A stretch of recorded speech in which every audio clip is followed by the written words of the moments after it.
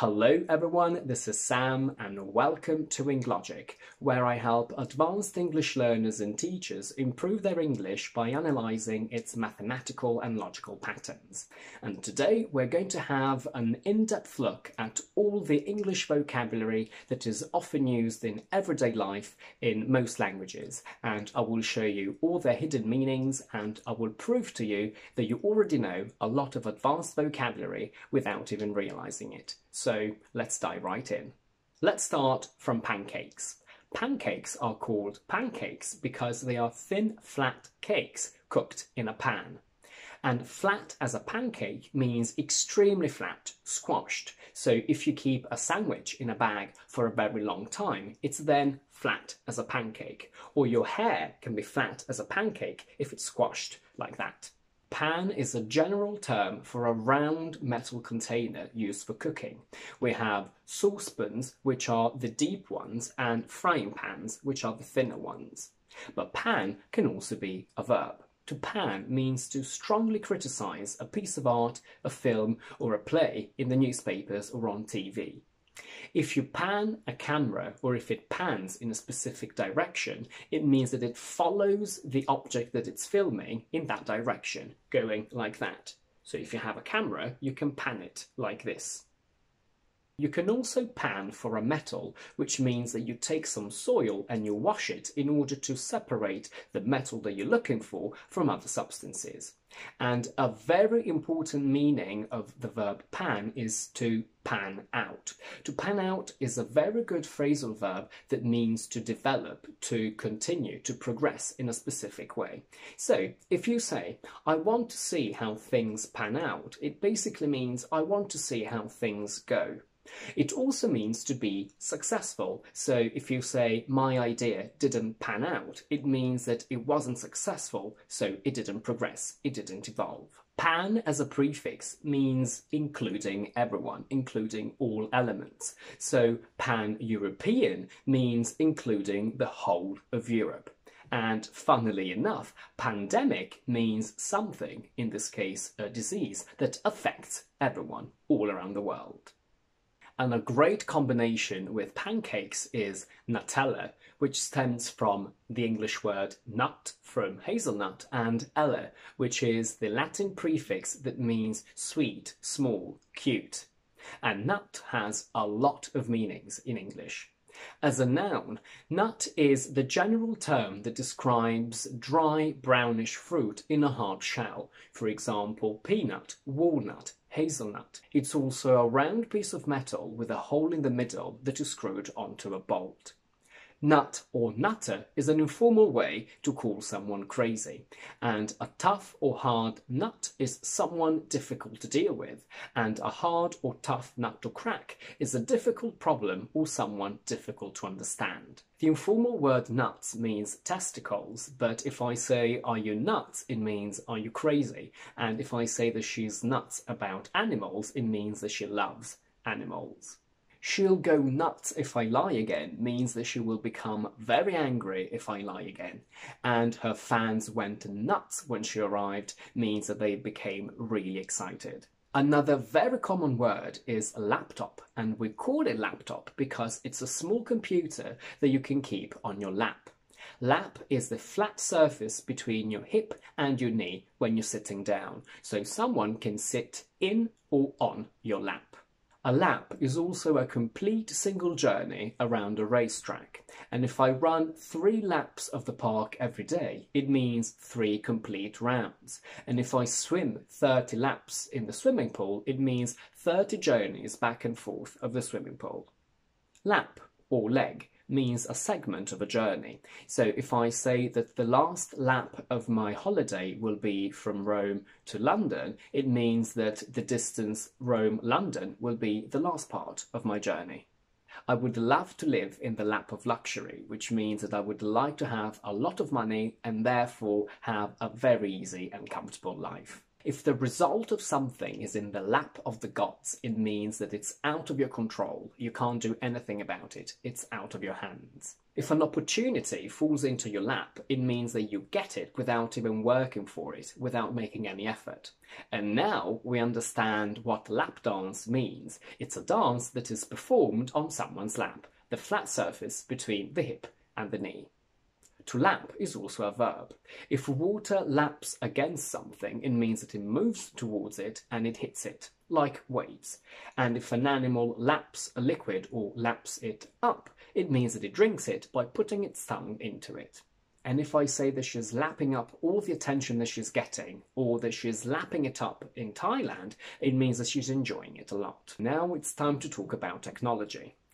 The reason why the icon of the dating app Tinder is a flame is that Tinder actually means the material that burns very easily when you want to start a fire. The work app LinkedIn, not LinkedIn, comes from link in, which is a synonym for tie in. If I say that this topic links in with the discussion, it means that they are connected. And if I say that the launch party will link in with the arrival of the new CEO, it means that these two events will happen at the same time. We also have outlook. If I say that she has a positive outlook on life, it means that her general attitude towards life is positive. If I say the political outlook is gloomy, it means that there is a very negative forecast or prediction for the political future of the country. And if a room has an amazing outlook from the window, it means that it has an amazing view. And it's now time to move to Hollywood. There is a little bit of controversy as to the origin of this word, but we can see it as the combination of holly, which is a plant, and wood, which is a group of trees. And talking about Hollywood, we should mention Tom Cruise, not cruise. Cruise is a holiday on a large ship, and as a verb, it means to sail along in the sea, usually for pleasure, and to cruise also means to look for a sexual partner in a specific place or a dating app. And what about Harrison Ford? A ford is an area of a river where the water is not very deep, so you can cross it, and that's where we get Oxford from. Oxford comes from Ford for oxen, which are animals very similar to bulls. And from La La Land we have Emma Stone. Stone has a lot of meanings. The most common one is a solid piece of rock. It can also be the hard part of some fruits, for example peaches and cherries in British English. In American they call it pit. It can also be a ball that forms inside your organs, and kidney stones, for example, are very, very painful and they need to be removed surgically.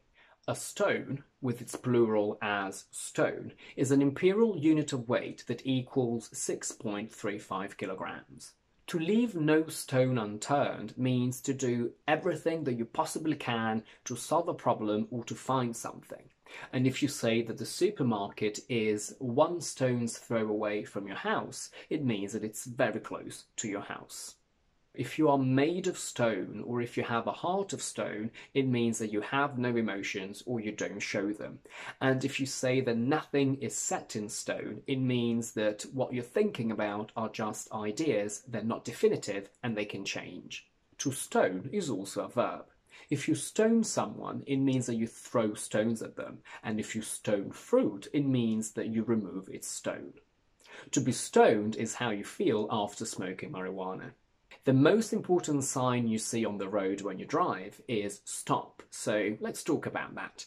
To stop someone from doing something means to prevent or to block someone from doing something. But the word stop as a verb and a noun has a lot of meanings that I would encourage you to look up because they are all very useful and important. Here, we're only going to have a look at a couple of them.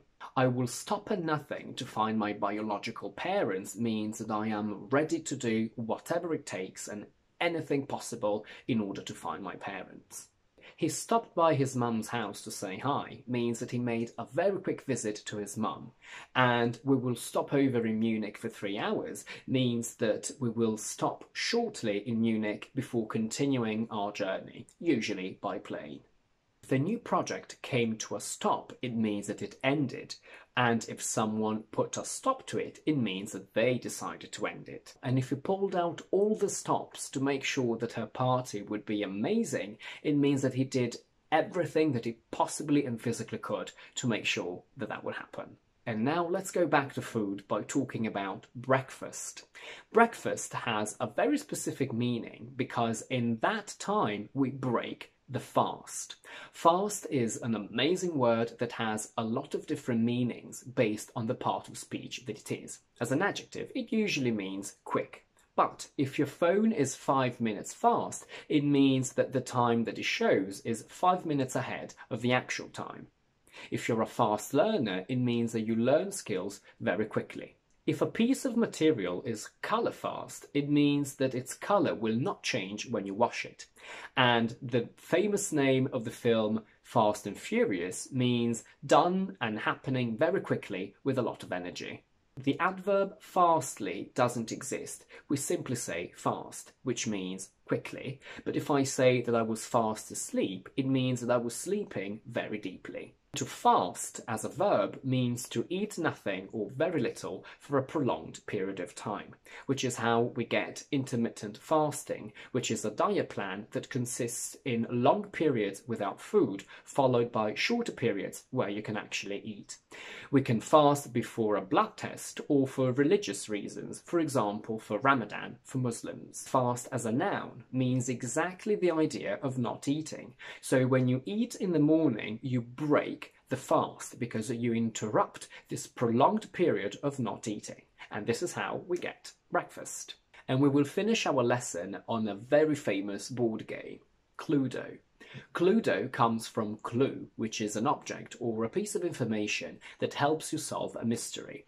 The police look for clues in a murder investigation, and a very sophisticated expression to use is a clue as to why they disappeared. The construction as to is very formal and very good in English exams. If I haven't got a clue about chemistry, it's an informal way to say that I have no idea, no knowledge, and I don't understand chemistry at all.